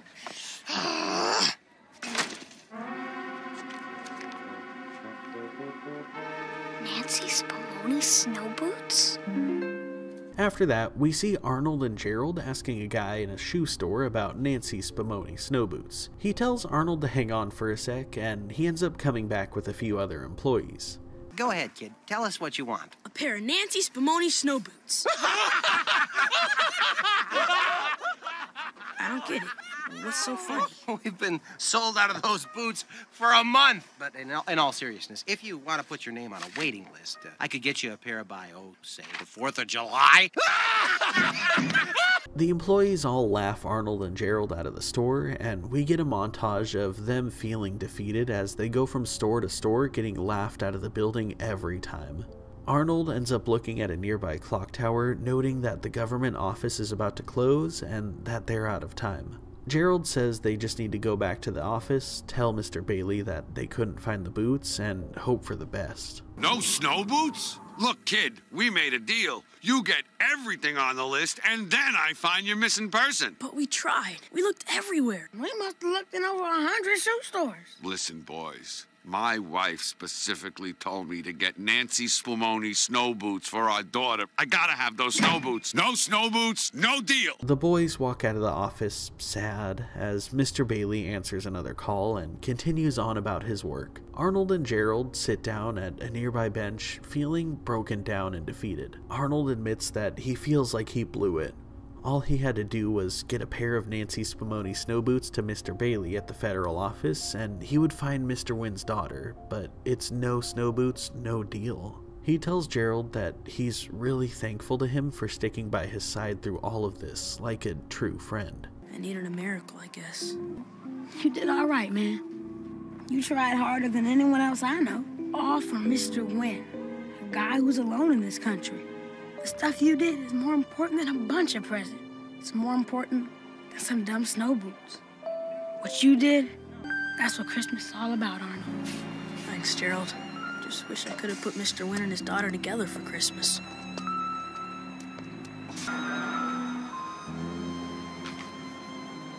We then cut over to Helga's house as she returns home to find her parents both singing very obnoxiously as her older sister Olga is playing Christmas songs on the piano. As Helga sits on the couch looking depressed, her mother comes up and asks her if she wants to open an early present to cheer her up. She sits up and opens the box to find none other than a pair of Nancy Spumoni snow boots. We learn that Miriam, in a rather out-of-character act of kindness, stood in line for 18 hours to get those boots. We see Helga and her mother share a heartwarming moment together as Helga gives her a huge hug and thanks her for the boots. Helga then excitedly runs outside to take the boots for a spin out in the snow. She dances around and has the time of her life, having finally gotten the one thing that she wanted more than anything else on her list. She continues to celebrate until she catches sight of Mr. Bailey's Christmas shopping list that fell out of her pocket. She stops dead in her tracks and has to take a moment to dig through her emotions and morals. Another moral dilemma. Okay, on the one hand, I've got what I wanted for Christmas. I'm happy, and that's really all that matters, right? But on the other hand, I've finally discovered the one perfect thing Arnold wants for Christmas. And through a truly bizarre quirk of fate, it's these same snow boots. I could give them up and give Arnold what he wants, but then I wouldn't have anything. These snow boots are really boss. As Helga contemplates what the right thing to do would be, we cut over to Arnold, who's laying in bed staring up at the night sky and feeling emotionally drained.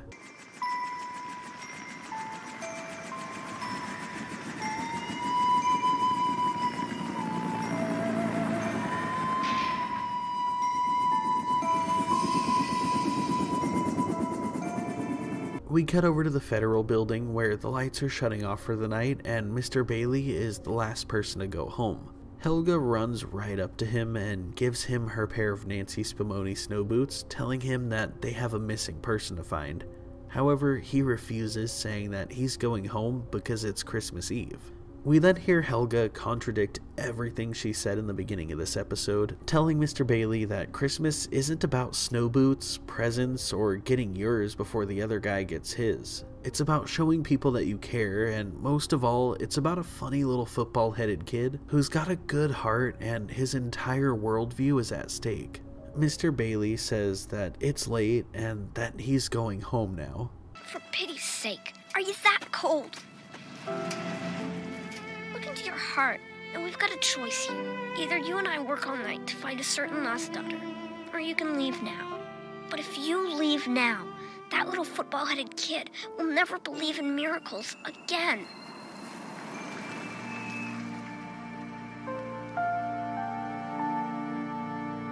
We then cut over to the boarding house on Christmas morning. Everyone full of cheer, save for Mr. Wynn and Arnold, who's sitting sadly nearby when Gerald comes up and wishes him a Merry Christmas. Grandpa finishes handing out presents to everyone, including a new hammer for Ernie and a bag of coal for Oscar. However, the Yuletide joy seems to come to a halt when everyone realizes that there isn't a gift for Mr. Wynn under the tree. Mr. Wynn is quick to brush it off, saying that it's okay and that he doesn't need a gift. Arnold sadly gets up and walks over to Mr. Wynn, saying that he has something to tell him. Just then, his sentence is interrupted by a ring of the doorbell. I'm coming, lousy Yuletide pranksters.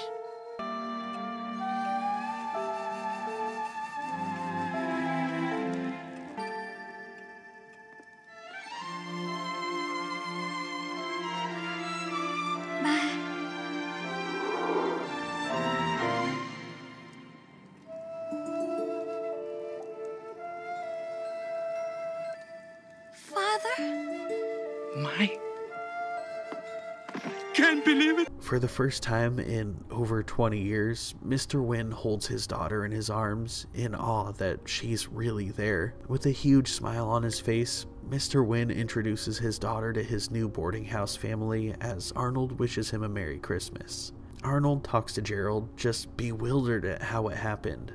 He says that it doesn't make any sense. Don't try to make sense out of it, Arnold. A miracle's a miracle, and that's all there is to it. Maybe you got a Christmas angel looking out for you or something. Christmas angel. Yeah, maybe. Merry Christmas, Arnold.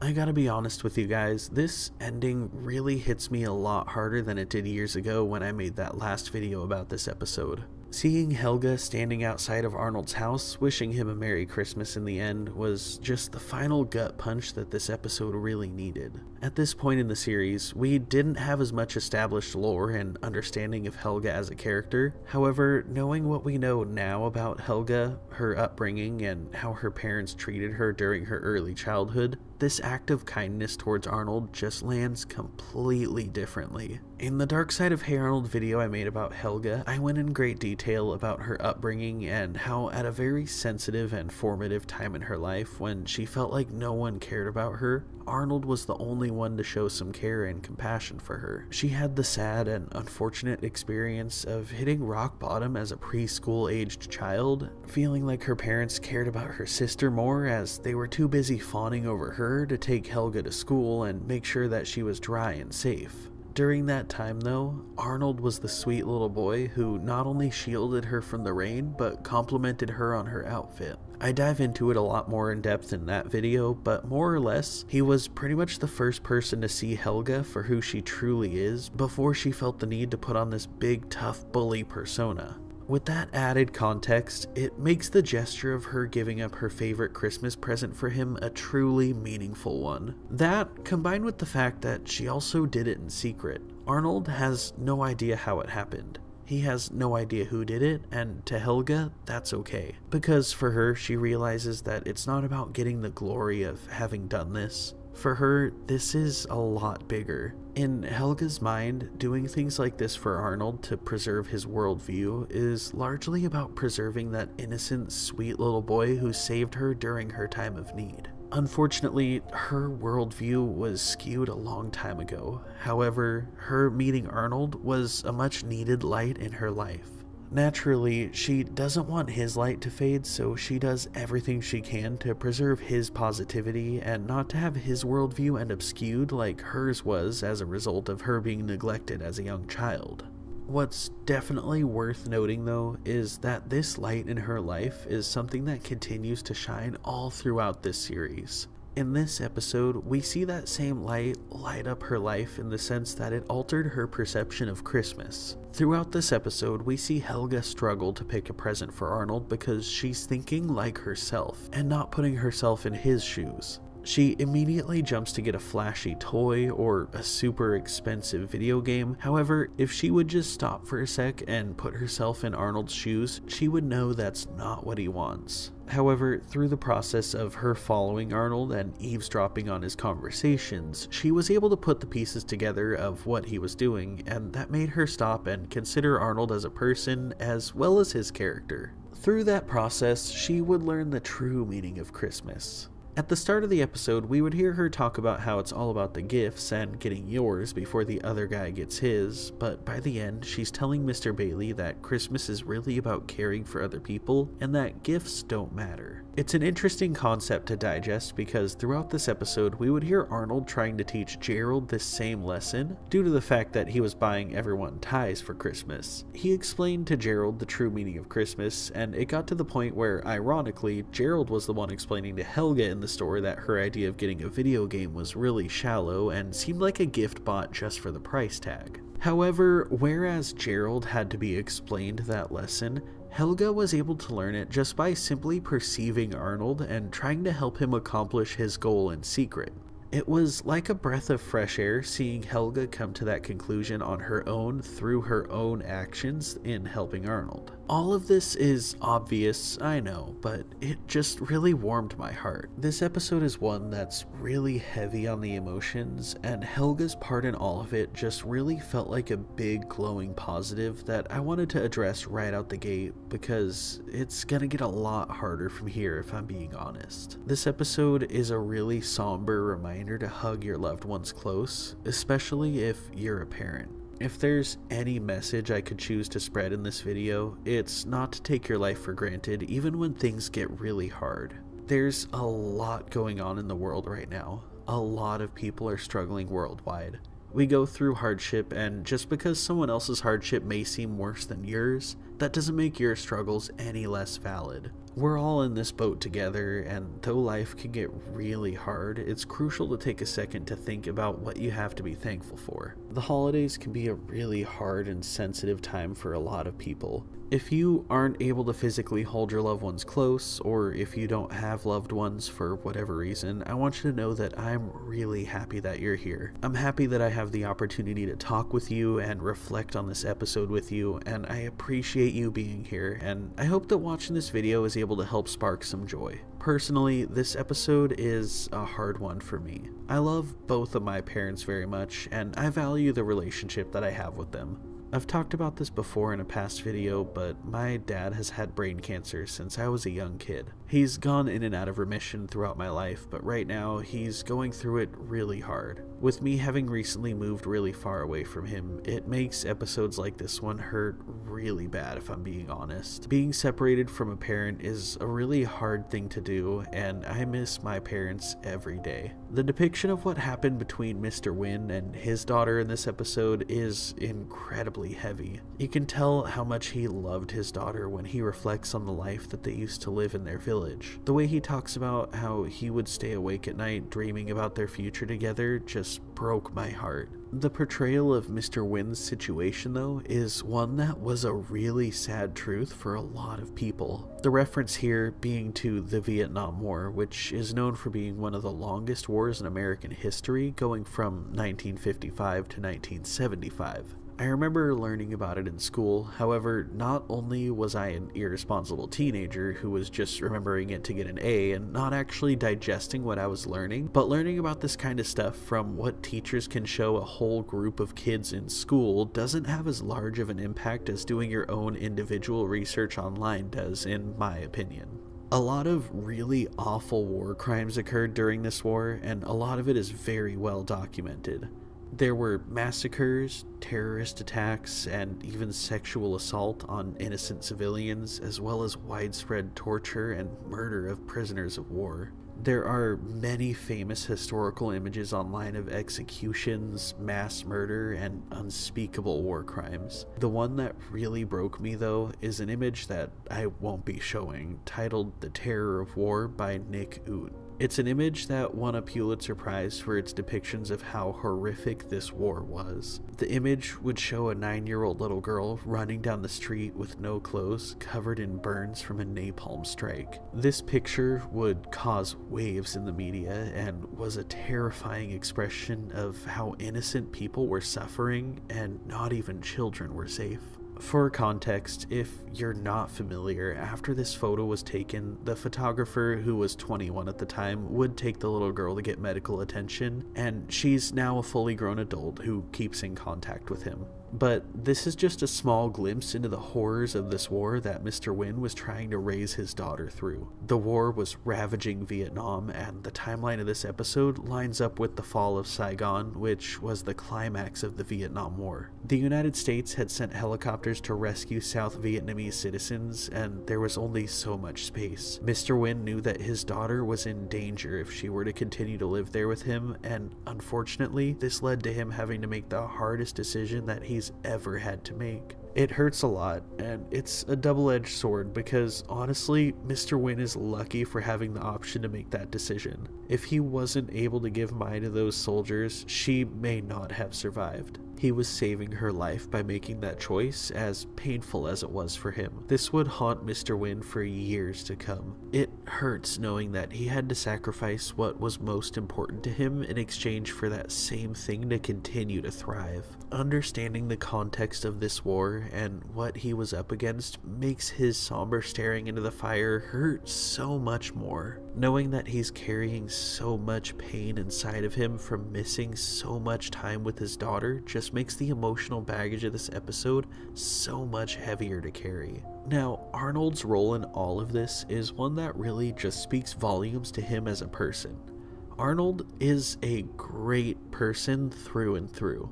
I'm really happy that he of all people got Mr. Wynn for Secret Santa. Given the history established in the show, we all know that Mr. Wynn has lived in the boarding house for at least a few years now. Other people have obviously gotten him for Secret Santa in the past, and odds are those same people probably got him a cop-out gift like a tie. Or maybe a sweater, considering that he has a whole closet full of them. However, Arnold, on the other hand, isn't a superficial person like that. He's not getting Mr. Wynn a whatever gift just because he was assigned to get him a present. Arnold was set on getting him something that really mattered to him and made a difference. The reason behind that being that odds are Arnold might be the first person to really take the time to actually notice Mr. Wynn struggling and how sad he gets at this time of year. If not that, the only other explanation I can think of is that everyone else notices that he's sad, but they choose to not try and talk to him about it because they just don't know what it's like. They know that he's the kind Vietnamese man who immigrated here in the 90s, and that's about it. Odds are they can assume that he struggled surviving in a war-torn country, however none of them have been through anything close to that, so they don't know how to approach it. The only one who's experienced anything even remotely close to that is Grandpa Phil, who was a World War II vet, and that's literally the smallest thread of understanding, considering that he was actually fighting in the war that his side ended up winning. Mr. Wynn, on the other hand, was an innocent civilian affected by the war, so of course even Grandpa Phil would likely have trouble relating to that struggle. The fact that Arnold would take the time to not only empathize with Mr. Wynn, but also jump through so many hoops to reunite him with his long-lost daughter really attests to his character. I can't imagine any of this is easy on Arnold either. He struggles with his own version of that kind of pain, considering that his own parents are no longer around. I'd imagine that Arnold wishes more than anything that his parents could come home for Christmas, however, that's unfortunately out of his control. On the other hand, reuniting Mr. Wynn with his daughter is something that Arnold knew could be a reality with enough determination. Arnold taking part in bringing the two together is symbolic in a way. When Helga talked to Mr. Bailey about how him not being willing to help could end up with Arnold not believing in miracles ever again, I feel like that statement was so much bigger than the actual words that came out of her mouth. At face value, yes, Arnold would feel very defeated if he was unable to help Mr. Wynn be reunited with his daughter. But in a way, I feel like Helga recognizes the fact that Arnold being able to witness that miracle for Mr. Wynn gives him hope for his own miracle someday, in the sense that maybe his parents will come back and he'll be reunited with them just like Mr. Wynn was with Mai. To her, this is so much bigger than a man being reunited with his daughter after more than 20 years. This is also about the single light in her life not having his own light dulled. In this episode, there were acts of kindness all around, and it was really heartwarming. However, there was one specific person who was kind of a massive downer through the whole thing, and that's going to be none other than Mr. Bailey. This man is so frustrating. He told them that he would try to search for their missing person when they get back near closing time, which kind of implies that at the end of the day, when they got back, he'll give it a quick try. However, previously he said that it would take days to find her. The inconsistency in his story is really frustrating because I figured if it really took that long, he should probably be working on that while they're off doing his Christmas shopping for him. On that note though, how messed up is that? This guy literally handed $300 over to a couple of 9-year-olds and made them do all of his Christmas shopping around town. Which, might I add, he should have done ages ago. It's Christmas Eve and he's the one who neglected to do any shopping. However, even more messed up than tasking literal children to do his fatherly work for him is the fact that when they did it all, he straight up refused to help them because they were missing one single item. He put it so incredibly black and white that he was basically setting them up to fail from the start. I also couldn't help but wonder if he knew that the boots are sold out. Like, I wouldn't put it past him to make this deal with these kids knowing good and well that they wouldn't be able to get the boots. That way, it's an easy out for him to not have to help them, and he gets all of his Christmas shopping done for him. It's a win-win for him if you look at it that way. Even if that's not the case, he should be a little more understanding if we're being honest. It's not like they didn't get the boots because they forgot. They just simply weren't available, and even if Mr. Bailey himself had done all of his own shopping, he wouldn't have been able to get a pair of the boots anyways. It just felt like they jumped through all of these hoops for him, and he was incredibly ungrateful. They saved him so much time, and he wasn't even willing to say that he would help them after Christmas. Of course, by the end, it's implied that Helga ends up convincing him to do it, but we never really get that happy scene with him coming around to the true meaning of Christmas like we did with the other characters. If there's anything else glaring that really sticks out about this special, it would be the fact that it didn't need magic or Santa to make a big difference. Don't get me wrong, I love Santa as much as the next guy, but a lot of these cartoon holiday specials end up having the plot resolved with a Christmas miracle that can only be explained with Santa's magic. However, this special was very human. There wasn't anything here that was open to interpretation, and there was no unexplained gaps to us as viewers, and that, in my opinion, is a true testament to how great this show did with expressing these regular, everyday kids and their lives. Even in the Christmas episode, where they would be perfectly justified in explaining Mai showing up as a miracle granted by Santa,